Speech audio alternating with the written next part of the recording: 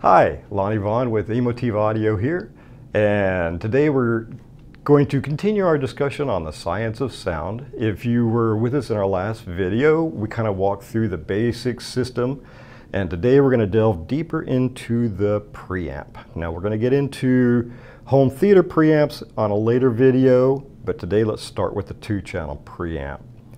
And what I have in front of me is a TA2, which is a preamp, but it's also got a built-in amplifier, but we're going to focus just on the preamp section.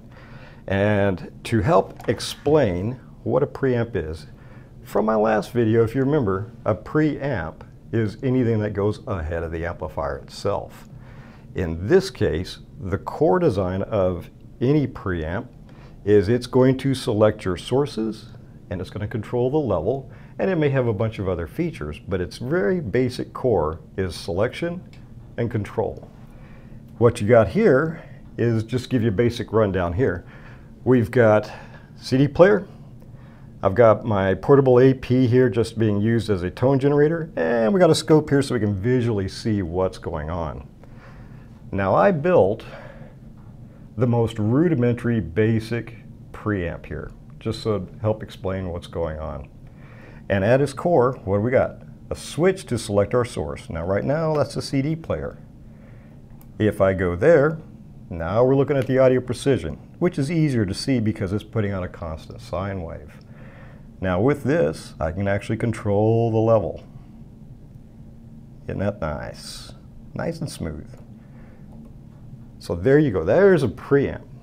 Now you might look at that and you might ask yourself, what do you need all of this? Well, at its core, if you think about it, this right here, and I actually put a mute circuit in here. This doesn't have a mute circuit. It doesn't have a lot of other features that you would find on a modern day preamp.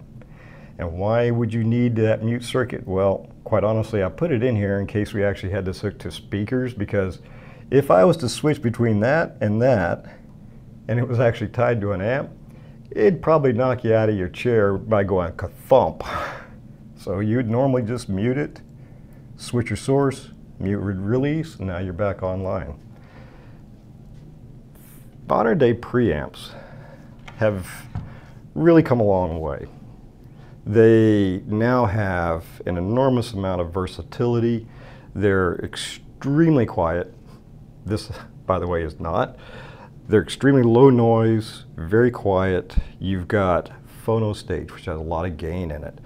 You've got actually additional gain in the preamp stage because by themselves, these sources actually won't drive your amp to full power. You actually need a little bit of gain. So there's a small little amplifier built into the preamp section to give you that additional gain when you need it. You also have multiple inputs, not just two. You've got DACs, you've got HDMI, you've got all kinds of sources that you can select from in the system today, even Bluetooth, you know, whatever you like. They're made in such a way to optimize the short signal path to keep noise out. What do you want to look for in a preamp? That's really important. You really want to look for a preamp that has a signal to noise ratio greater than 100. You want to look for a preamp that has at least 2 volts of output stage, or 2 volts of output drive or more. You want to look for one that has a THD of well below 1%. Don't get hung up on the numbers. Too many people get hung up on the numbers. You know, is it 0.01 versus 0.001 THD? Well, the truth is, it doesn't matter. You can't hear it when it's below 1%. Is a preamp that has 105 dB of signal to noise versus 115, again, you're not going to hear it. So don't get too hung up on the numbers. Numbers are a good reflection of how well it was designed and how well they thought it out and worked on it and what all went into it. But don't rely on numbers being the end-all, be-all. What you want to look for is, what does it do for you? What all features does it have? Does it do everything you want it to do? And does it meet the basic criteria? 1% or less of THD, 100 dB of signal to noise or better, 2 volts of output drive, because you got to have plenty to drive your amp.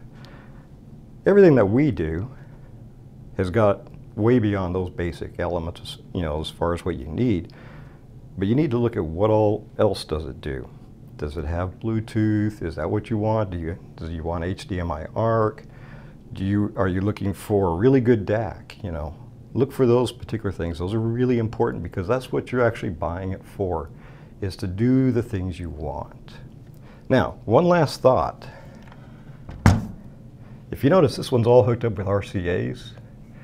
If I was to do a balanced one, I'd actually have to have twice the parts. Again, depending upon the preamp that you choose, you either want to go balanced or unbalanced. And if you're not sure what you need or what you want to go with, I did a video on differential reference that actually explains all the differences and what you should be looking for in that regard.